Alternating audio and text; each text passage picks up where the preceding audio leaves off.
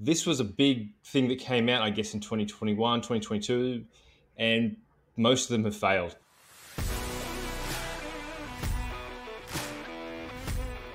We don't talk so much about the things that are actually being built on the blockchain, but that's changing today. Today, we're talking about a very specific new gaming project out there called Mars4.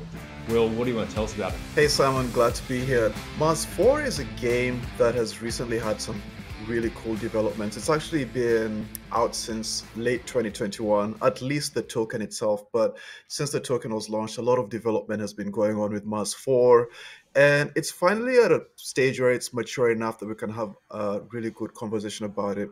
What Mars4 is it's a combination of NFTs, a command and conquer style type game, and a 3D exploration game, which was out fairly recently. And coming out soon is a multiplayer game. So, in a nutshell, it's a game set on the planet Mars where you can mine and own land and do all of these other kinds of cool things. But at its core, it's based on NFTs, meaning that the players are NFTs themselves, plots on land are NFTs, and a whole bunch of other different things about it. So it's an interesting application of NFTs beyond the standard bored apes picture kind of thing. Now it's three-dimensional and it's in a game. Absolutely. Now, I think we've talked about this a lot about NFTs needing to be more than just a profile picture. It's taking some elements of digital ownership to the individual. And I hope that we can get to a point where games like this, we stop talking about this being NFTs, because NFTs is just a funky name in blockchain where it's just, Mm. it becomes just a digital asset that you own in game. So this is trying to build on that. There's lots of things you can buy. You can buy land, you can buy colonists, you can buy vehicles, and all these things are designed to help you do better in the game. And so there's a lot of economics behind it, where they're trying to incentivize people to participate in the game, earn rewards in the game, and all that kind of stuff. And I guess later on we'll talk about how all that money spins around into the system and how that actually all works. But will tell us, what's the benefits of the game? Why would you want to use this? As a player, really, the only reason I should want to use this game is because it's fun, and anything that comes out beyond that should be an extra bonus. I think one problem that a lot of games today, especially in the blockchain, have is that you get a lot of people coming out and playing these things, but they're not really out there for the fun or enjoyment of it. They're there because, like you mentioned, it's an NFT. Really, it should just be ownership. An NFT is a representation of some form of, right now, just digital ownership.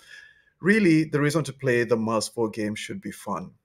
But on top of that, it's, I think, an interesting kind of fun because, well, now we have a bit of a money aspect into it, in that now there's NFTs in there, and that means that you can kind of strategize on how you want to do this. One of the things you can do, for example, is own bits of land, and not all land is the same on Mars. Some pieces of land are rare, some are super rare, some are pretty common. It's up to you to develop it.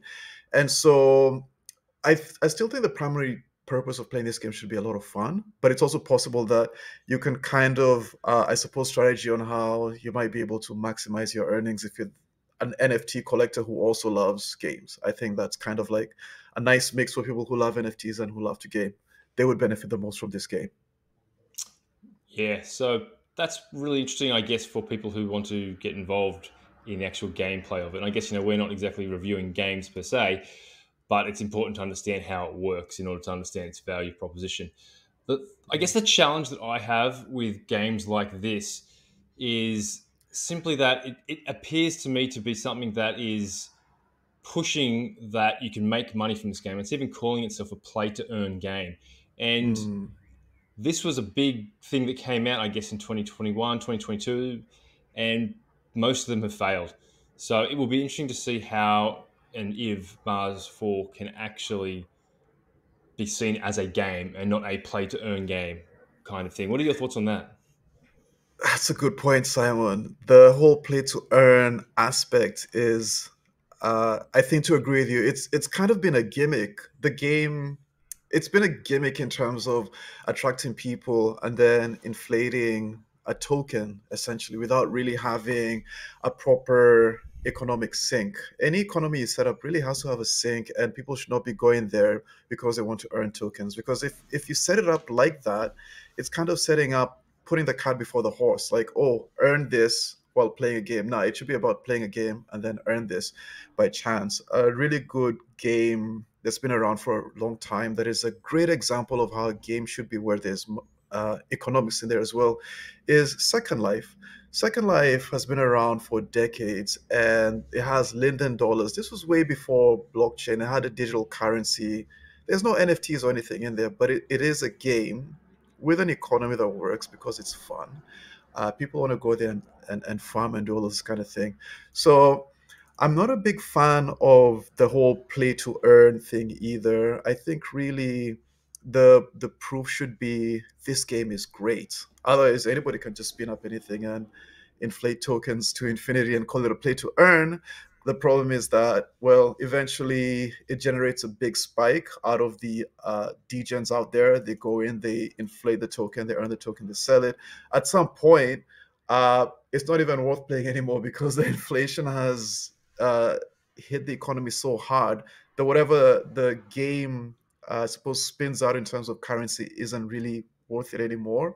And then you can really tell what the game was worth in that, well, how many players are still playing it. So I guess we have to see what comes out of Mars 4. It's got a pretty decent Twitter and Discord following, some to the tune of 50,000 users on Discord. Now the question is whether those Discord users are gamers themselves, or if they're just DJs out there looking for a token, I guess.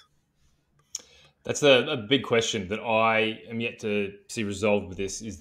Is this degens trying to figure out a way to make some money or flip some NFTs, or is Mm, there actual general interest from gamers in the space? I think from my perspective so far, I've seen more degens in play mm, here. It hasn't got, mm, I guess, the gameplay hype and ease of entry like something like Illuvium has out there. So I feel this game is definitely lending its more self to, I guess, game theory as far as how much money you can make from it, rather than this is an engrossing game that I can't stop playing. And for mm. me, the big thing that I wanted to see in the future was those games where it was, oh my God, this is so much fun to play. Oh, I didn't even know it was blockchain. This one is very much so. You will earn money, you will own NFTs, you will own land, and there's some games that Mm. you can play with it. Well, that's the thing. I mean, I have to agree with you. I'm still really excited in NFTs being used in gaming because it is, I suppose, a different exploration. Because I mean, NFTs right now have just been images, and we're talking about this last week. And Bored Apes, I think, has a market cap of $500 million, and right now you can't really do anything with those Bored Apes. You can literally just hold them and speculate on them. When I see projects like this coming out, I go, yeah, I mean, it could be another gimmick. But at the same time, I really want to see them being fun. I want to see something fun, and that is where it's not an NFT that is a game, it's actually a game that has NFTs. And I'm not sure exactly where to stand on this, but I have to agree with you in that if they're marketing first to the crypto community, then they're really not marketing a game. I mean, if they're marketing to the gaming community, and if you go to the Discord and it's not people asking when token, when next NFT drop, it's just like, hey, when am I getting this character next? Or when are we getting this expansion? Then that's a game. And I guess I think I have to agree with you, Simon, in that I think the blockchain world is still waiting on a game that is a game and not an NFT with a game attached on top of it. I will say as a positive for this is that it is a step up in, I guess, the visual graphics. You know, it does appear to have some really good 3D graphics. So it is, I guess, building the gameplay and the game space around it being a full 3D immersive environment, which I guess you expect from modern games these days. So the experience is kind of there. And they're trying to put the gameplay into it. And I understand, I love the strategy games. I love the concept of building and collecting resources and all those kind of things. Those are the games that I grew up living and breathing. So Mm, I totally get that. They're trying to get there. So maybe it will be. Maybe I'm being too skeptical about it. I want a game to be awesome, and I really want this to do it. We'll see. Maybe it's something that you mentioned last time. We were talking about Sega, and I think something that you had said then was that a lot of the games in the blockchain are not made by gaming companies. It's just people trying different things and trying to be innovative. And so, like, if you look at the founders, they don't really have a history in making a lot of games. It's just a group of entrepreneurs, and good for them. But hopefully, if other gaming companies can start to smell the money and see, wow, look at these guys, they're pretty much nobodies. And I don't know, maybe they've made $1 million this month in actual revenue. Well, if the likes of Sega and PlayStation start to see this, I think they might be enticed to see, to give it a go. And I guess in relation to Mars, one of the things we can do in this game is terraforming. So I guess one way we can think of games like similar to this that are being made by blockchain people is that they're kind of terraforming the space for actual game companies. And generally, in a planet like Mars, if you want to terraform, you don't want to start with a really complex organism. You want to start with something that's really simple and really hardy, like a microorganism. So maybe this game and similar forays into the NFT gaming space are this kind of microorganism. And what they're doing is they're terraforming and getting people used to the idea of NFTs in the game. They're trying different things. And if they can get some form of success, next couple of years, I think most mobile games, a lot of mobile apps, and probably like even console games will probably have NFTs as part of their offering. Yeah, and the other thing to think about when it comes to games that talk about scarcity, and they're talking about scarcity in this because there's a limited amount of NFTs for land because Mars that they've created is a limited amount of space. But you've got to trust them for that because if the game's really successful, they're making lots of money. What's to stop them from saying, "Oh, now Venus is available and we can start selling land plots on Venus"? So you're taking some level of trust there that they will actually maintain that scarcity. But people are in this space to also make money. So if you're a game developer and this game actually really does really take off well, are they going to Mm, say, "Oh, we're done. We're just going to maintain that value for everyone else," or do they need an expansion which will dilute the NFT value but allow more people in, which then they could argue could then increase the value for everyone else because more money is flowing in. I don't know, but it's the concept of the land in the metaverse in general is that land is infinite in the metaverse and there's not mm, huge amounts of value per se, especially in a metaverse. In a game, it's a bit different because they can add extra elements to it. But that's just a concern for me when it comes to games like this. mm. That is very tempting, and that's actually something I hadn't thought about. With a cryptocurrency, you can actually look at the smart contract and see, well, it's guaranteed not to mint anything more. But with NFTs, I don't think I've seen a contract that guarantees, well, there's only going to be 500 in this collectible set. What's to stop, let's say, Bored Apes from doing Bored Apes 2 or Bored Apes zombie version or Halloween version or whatever? It's a good point, and that could be a space that needs to be explored. NFTs that have limited amounts of mints. Exactly. Well, let's move on a bit, mate. Let's talk about what are some of the challenges or the risks of Mars 4. What do you see as issues that could be of concern? Well, it's an NFT game, and one problem out there, of course, is gas fees. In a lot of projects, we always talk about smart contract risk, but really, in terms of a game, there's not a massive honeypot for where tokens are being stored. Everyone has their own address, so that's kind of nice. But then the problem is that if it's based on NFTs, biggest problem with NFTs is minting. And I mean, if minting is going to cost you $100 to get a $2 worth item, that obviously becomes a problem. And there's also issues, I think, with the inconsistencies between what the game says that they're doing.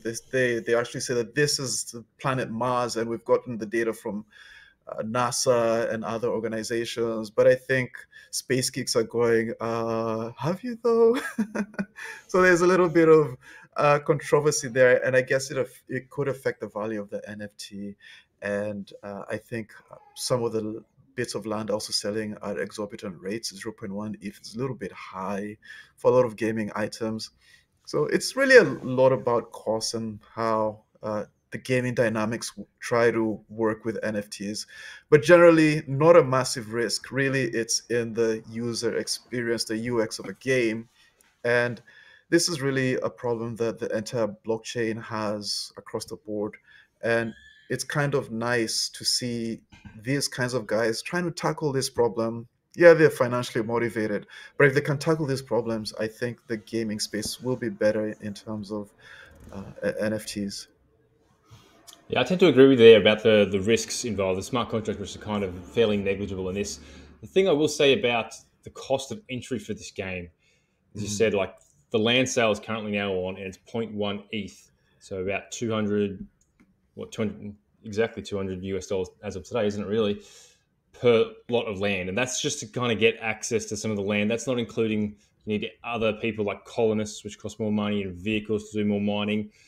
Those things are additional costs that you can either spend time in the game and collect resources to purchase those, or you can use more money. And $200 just to enter into a game is a lot of money. The biggest AAA rating games that are going out at the moment for PCs, for Xboxes, for PlayStations, they don't cost that much money. mm, So that to me is a big challenge for this game: is that who is going to pay $200 for a game that doesn't actually exist yet, doesn't have a mm, track record of any kind of massive gaming company out there? It's a huge, huge wall in the face of it. I mean, the big thing they're mm. pushing back to you and trying to tell you the value add of doing this is that you can earn a passive income from owning this land. Yeah. And that to me was something that obviously as an investor, I sit there and tweaking, okay, that's really interesting. How do I earn passive income from owning land in this NFT gameplay? And they do speak about how it happens. And a lot of it comes from fees that are generated through in-game sales. So Mm, land sales, vehicle sales, the people sales, all these kind of trading that goes around between people within the game. They'll clip a fee, and then that goes back to land holders. mm, So that's an element of a passive income. But that right there requires new users, new people to come on. So in essence, the current economics of the system is a Ponzi scheme. It requires new people coming into the space to purchase more land, to purchase more vehicles, to then give money back to the current landholders. They have also talked about sponsorships and revenue raised through sponsorships has been going into it, which is great, which is what you want to see because that is real world revenue coming into the space rather than just new user Ponzi economics. But they haven't got that yet. They don't have a game, so that mm, doesn't exist yet. And the mm. biggest failure in mind of a play to earn that tried to do that was Steppen, which always talked about getting ad revenue and had never really quite figured out how to do it. And that had millions and millions of users, and they couldn't figure it out. So there is no Mm. current revenue scheme other than new users, which currently makes it a game with Ponzi scheme economics. What are your Mm. thoughts? I've got to agree with you, Simon. The game offers any investor two ways to invest into it. One of them is with the Mars4 token, which I guess users need to purchase all of these kinds of things. And then the other one is investing in the land. Now, conceptually, that's an amazing idea in that if Sony came out and let's say they wanted to release, I don't know, Call of Duty 20 or whatever Call of Duty we're up to, and this time it's set in World War II, and there's heaps of land in Europe that you can buy. That would be really tempting because I already know this game has a huge history. I can look at the history and look at the revenues, how many users they have, uh, in-game items. I can look at all of that, and I can also see the growth trajectory and go, "Wow, I actually want to pick up this Call of Duty NFT or Call of Duty currency because I can tell that there is already an economy or there's going to be a massive economy." The problem with Mars 4, as you said, is that it kind of has a few of the pieces set up nice in that you can buy land, and in a sense, you're almost like a prospector or an investor. The problem is that, well, what is the size of the economy going on in these lands? Right now, it doesn't seem to be that big, and it might be because that they went about creating the game in an NFT first sort of model where, yeah, just get these NFTs and then we'll figure out the game later. It should have been, let's make a great game and let's figure out the NFTs later. So in terms of investment, great idea, probably not well executed, and this one would be a pass for me. I think it's I think it's pretty obvious it's a pass from me as far as investment. But what I guess it does make me bullish on is that we are still building. The space is still building. It's still trying to figure out how to make blockchain and gaming work. In my opinion, this one's not going to hit the mark still, but people are trying. So that to me means I'm bullish on blockchain in general. I'm bullish on the space because sooner or later, probably sooner, someone is going to hit the mark right and they are going to create that killer game that everyone starts playing and they don't realize it's blockchain. That's when I want to be owning the underlying asset, the Ethereum or whatever, the Solana, whatever blockchain it's on. That's when I want to be holding. That I think is an investment opportunity. I've got to agree with you there in that in the last couple of years, the blockchain investment opportunities have been looking at the infrastructure, the blockchains needed to be built, the layer 2s to make them faster. All of these kinds of protocols had to be set up, but well, those things are nearing maturity. And now what's happening is that user-facing applications are getting there, games, sports apps and everything. And what we're seeing now is that initial foray, like Stepbed and all of these others, and these games, that's just the initial foray. And at some point, these games are going to have figured out a way to capture this kind of economy, and it's going to open up some really new cool things to invest in, which is, I guess, why this is a really cool project to look into, so that we can kind of gauge the maturity of the space right now. And I feel like when it happens, it's going to be really quick and really sudden. We're going to see a game or a family of games that suddenly takes off and puts a really cool use case into NFTs. Absolutely, mate. Well, let's leave it there for today. If you've made it this far, please give us a like, give us a subscribe, give us a comment, all those things that you can do to help us get the word out there more. Thanks for joining us today. Thanks, Simon. See you next time.